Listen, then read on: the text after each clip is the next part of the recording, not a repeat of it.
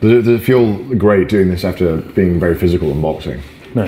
Why not? Because I want to keep getting fit. I don't want to be like a massive downturn now the event's over. I want to keep up the fitness. And this is, I had a great this time. is a spectacular step in the wrong direction. I had a great time drinking alcohol, being very unhealthy, watching Chris get punched. That was something I didn't know I needed in my life. Entertainment you can't buy. I was literally like, if Chris is here, I was sitting about this far away, sipping my beer, watching Chris get punched in the face. When I lost the Queen, I went to Connor, I fucked it. I don't know if we got it on camera, but Chris went like this to me.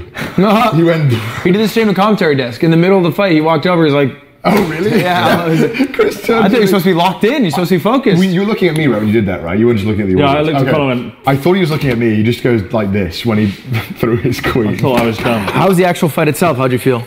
The fight, I let myself down. Because he got a blow early on. And it really threw me off guard. I was like, oh shit, if he actually keeps hitting me. So you had a plan going in, but then when you got hit... Pretty much. Everybody has a plan till they get punched in the face. The thing is, that was my first fight. I've done like practice... That was definitely not his first fight, your opponent. No. But he seemed like a really nice guy. He took it really well. Did you see that like combat block he did from like fucking... He did something like this from like MMA. I didn't see that, no. Did this really weird block and I was like, I don't know how to attack that. Because most boxers do this or this and he was like, yes.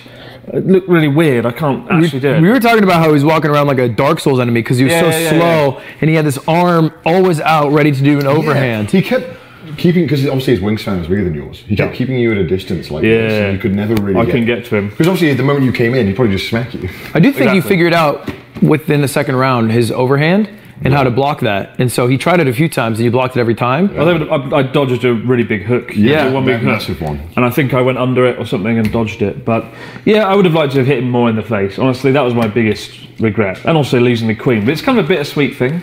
If I'd actually checkmated him, as I intended to there and then, it would have cut the whole thing in half. It kind of would have been more boring. It would have been like, oh, he's won. The end. Yeah. So by going right down to this last timer, to the clock, it made it so much more like edge of your seat. Also, and all the judges were like rigged. They're in my favour. They're all like, "Come on, Chris!" Everyone was so biased. I felt so sorry for my opponent because everyone was like, "Oh, like the commentary desk." He was the. I guess I was the underdog. He was the favourite. Yeah, because when he came out, everyone was like, "Chris is going to die." Oh yeah, the poll was I think 70%. 70%, yeah, in his favour. So I think. I mean, after that first round, I was like, "Oh my god, I hope Chris wins in chess," because I thought you were fucked. I came out of it and I turned to Nick. I went, "I've got to win in chess now." I'm fucked. There's 300,000 people watching, and then you walk out, and everyone's like, "Yeah, Chris, ASO," and then he walks out and they're like, oh no. What's happening to my favorite YouTuber? Time for a broad and a body bag. Yeah.